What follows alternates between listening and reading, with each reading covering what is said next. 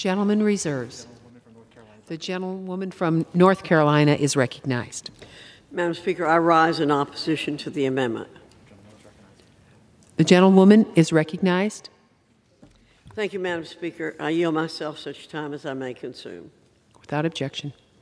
Gentlewoman Madam is Speaker, this recognized. Democrat en bloc creates new programs, authorizes new funding, expands bureaucracy on workforce development boards, imposes new mandates on states and local areas, detracts from skill development services, and transforms WIOA from a workforce program into a welfare program. This laundry list of problems is not what our nation's job seekers need. I cannot agree to saddle employers and workers with new federal mandates that will make it harder for them to grow the economy and better individual lives.